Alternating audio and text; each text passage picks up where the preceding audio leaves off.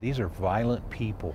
Armed and wearing Halloween masks, these crooks had a plan and knew what they wanted: $50,000 in cash. I'm asking people to watch these three guys move. Watch them walk. Look at their sizes. Lakewood police want you to take a good look at this chilling video.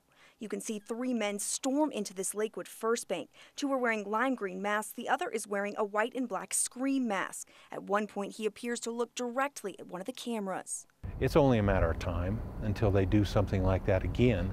Police believe they're also responsible for this robbery at another Lakewood bank in September. There's also some strong suspicion that that may not be the only two that they've committed. This woman, who was too afraid to use her name, was inside the bank. There was his bag in the right hand and the gun in the left. She was able to get away. You can see her walking towards the door in this surveillance video. I was talking to 911 while they were in the bank, told them everything that was going on. After robbing the bank, the suspects went on a violent crime spree. Police say they shot a man for his van and then shot another woman and beat up her mom while trying to steal their car.